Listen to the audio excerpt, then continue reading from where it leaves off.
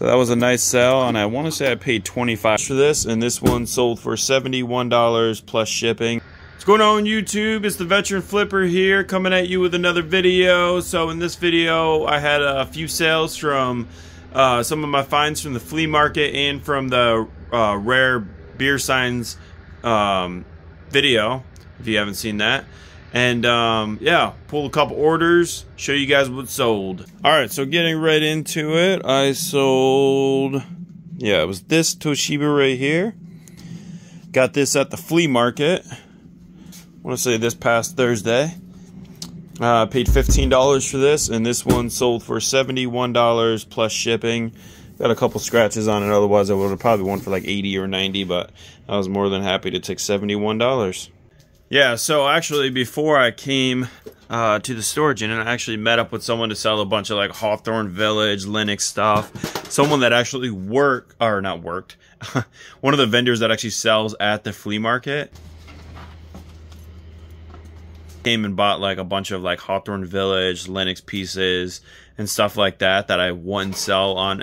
It's not like they're necessarily bad items. They're just items that I wouldn't sell on my eBay store. I got like no money into them. Typically, stuff like that, those are the items that I normally sell on Facebook Marketplace or yard sales. And someone came and bought a bunch of stuff and a couple like Disney pieces too, and it made $100 cash this morning. So you got to be unique on how you move inventory. You know, I have like my main stuff that I try to sell on eBay, Mercari, etc.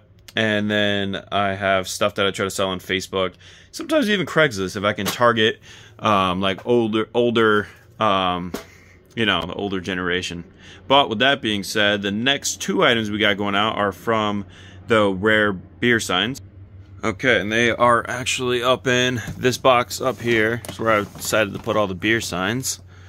And one of them is this Pabst spinning beer sign right here. And this sold for $210 plus shipping. So that was a nice sale, and I want to say I paid $25 for it. I'll put it right here on the screen. I want to say it was $25. And then in the same box, I also sold two of these Budweiser plaque signs right here. And these sold together for $35. Free shipping? I want to say free shipping. Very light. Real quick, I did just want to throw this in here into the video. I get all my boxes for free at the Dollar General, and all of these are like really nice condition. There's nothing wrong with them. Maybe I got to pull like some stickers and labels off. I got a bunch of small boxes here, a couple medium boxes here, and then down towards the bottom, I got a bunch of large boxes there. Maybe consider not paying for stuff that you don't need to pay for. I don't know. I think it's worth it. Hey, real quick, I want to say thank you to everyone that has recently subscribed. I appreciate the support, and everyone that drops a like, and everyone that's that comments on the videos or reply to every single comment. So I appreciate the support. With that being said, the next two sales are going out are actually both right next to each other. This Corvette right here sold for $20 plus shipping, and let's move that out of the way. And this, what is this? Studbecker Golden Hawk. Oh, got that turned the wrong way. This right here sold for also $20 plus shipping. And I got $5 into each of these, so not the best sale, but not the worst sale either. And I actually noticed what was right next to it was this Burton chair. If you've seen the flea market video, very interesting. This chair is like $200, and I was completely dumbfounded that I got this for $5. That's still for sale. Alright, and the next thing I got going out is actually in my pens box, where I like to put all my pens. A good chunk of these pens I actually got from a from one of the last storage unit buys that I got. And these pens were just completely definitely an add-on. And it is, I want to say it's this pen right here. This one, I guess it's kind of rare. This one sold for $20, free shipping. So nice little sale. Alright, well, I'm putting that box back. I'm going to throw up a couple sold comps on the screen because I'm not going to go through every single thing that sold. So I'll throw up some sold comps in the background. But this next item that sold right here was extremely, well, I want to call it extremely speculative, but it was speculative. And with that being said, it is right here. All right, so I bought this steamer right here at the Goodwill. I paid $20 for this at the Goodwill, and it is a, let's see here, what is that? It's a Euroflex steam station, and I paid $20 for this. I bought this because there was no sold comps on it, but there was an active listing for like $130 to $160 plus shipping. And yes, as we all know, you know, you shouldn't buy stuff based on active listings. You should only buy stuff based on sold comps. But the sold comp was high enough.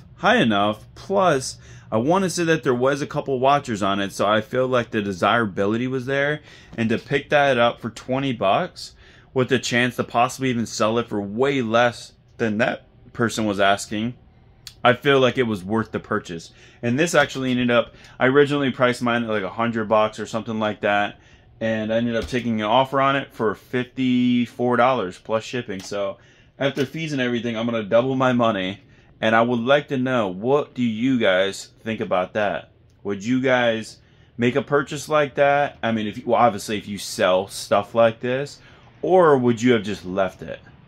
Let me know in the comments. All right, and I'm just gonna pull 2 more orders. So I sold 2 records. I sold this one right here. It's already kind of weirdly sticking out. And then I also sold this record right here. So this one right here wasn't the best sell. This one I think only sold for like $13 or $14, the Disney one. And then this one right here sold for $32, both free shipping. But still though. So my deal with records, I typically get records very cheap. You know, I don't like paying up for records. Like if I can buy a huge bundle for like 10 or 20 bucks, I'll buy them. I'll pull the ones that are worth selling on my eBay store, and then the rest I bundle up and I'll sell for like 40, 50 bucks, and it works extremely well.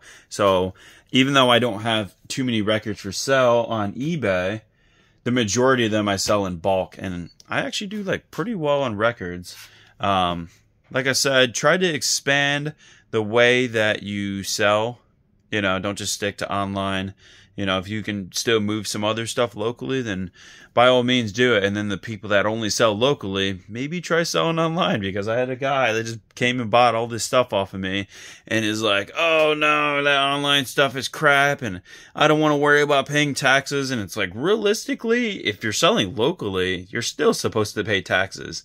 So I'm not going to tell you guys what to do. I'm just going to tell you what makes sense to me. So I hope you guys got something from the video, and I will see you guys in the next one. Peace.